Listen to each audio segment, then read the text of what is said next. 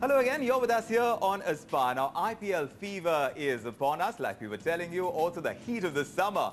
How do you escape? With your friends at your pub. But what about pubs that brew their own beer? We're telling you all about that.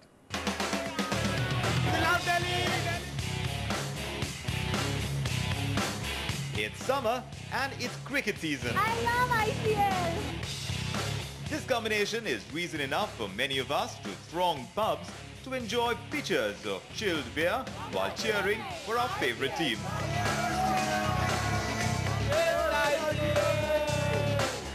But what's different this time around is that the beer is freshly brewed, which is the USP of the pubs come microbreweries.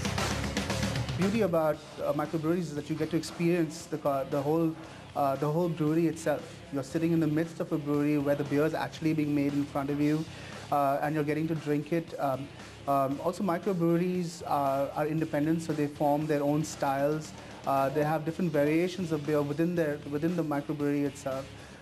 As a layperson or somebody who's interested in beer, which we all are, it's a great way to learn about beer, and it's a great way to taste different styles. A concept that originated in the United Kingdom in the late 1970s has gained popularity the world over, and the trend is catching up in India too.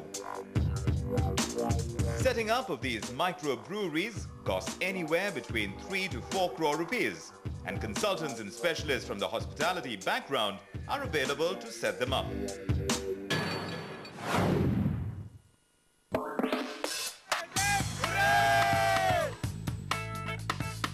How's that? A pub with a cricket theme that brews 3 different styles of reasonably priced fresh beer. There's premium, called Dusra, wheat, which is called Googly, and dark, called Bouncer. With a pitcher priced at 500 rupees, you enjoy an evening out with friends at this stylish pub, the interiors of which are designed to celebrate the most loved sport of the nation, and that undoubtedly is cricket. The USP of the pub is clearly its freshly brewed beer, which is a refreshing change from the lager beer that's available in a can or a bottle.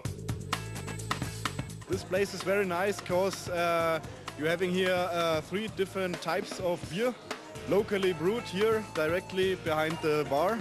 And the beer I like most is the Bouncer, which I'm having right now. It's a strong dark lager and the taste is really good. I'm at Striker, one of the most popular pub breweries in Gurgaon. This place promises great food, great music, great ambience, and above all, great cricket.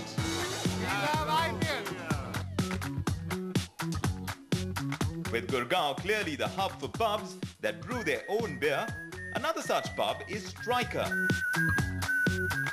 Its swanky industrial decor also has a stage for live performances. This pub cum microbrewery serves 4 symphonic varieties true to their names. There's Jazzy Light, Country Pilsner, Weiss Blues and Rock Pop. I think the beer they serve is one of the best, and most of the microbreweries, they do have light beer, but over here it's amazing. I love the beer over here. It's freshly brewed and very nice. With the IPL season on in full swing, the management of these pubs hopes to double business during the IPL season and is launching new flavors of beer to attract bigger crowds. The brew beer is usually the freshest beer you can ever have. The only thing is it's pure malt what we use, but in bottle beer it's rice which is used as one of the element in making of the beer for its stabilization. So this is something which is additional there, and out here it's purely fresh malt beer.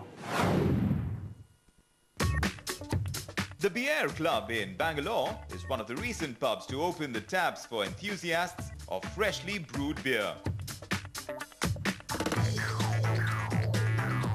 We have 6 taps of beer that we serve. There's an ale tap, there's a lager tap, there's a wheat, there's a stout, and then we have 2 special taps. So one is the club special tap and one is a seasonal tap. All of these taps have the beers that keep changing over and over again, and that's the essence of a craft brewery really, because we brew our beers in small batches. We have the opportunity to keep bringing in that difference and keep offering that difference to all our customers.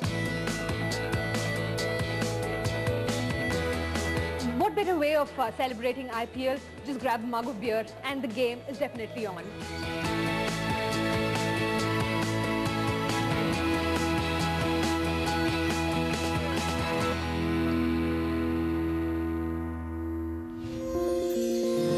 Well, surprising as it is, Mumbai still does not have one of these pub breweries and we're waiting for the potential to be tapped. But anyhow, the party's not over yet. It's the morning after now that we are talking about, and that can be quite heady. So heady, it can hit you like a brick in your face, otherwise known as the hangover. But how do you beat that hangover? Now, a celebrity bartender who served the likes of Madonna and Al Pacino, Attila, has some ideas on this. He's telling us about one such concoction.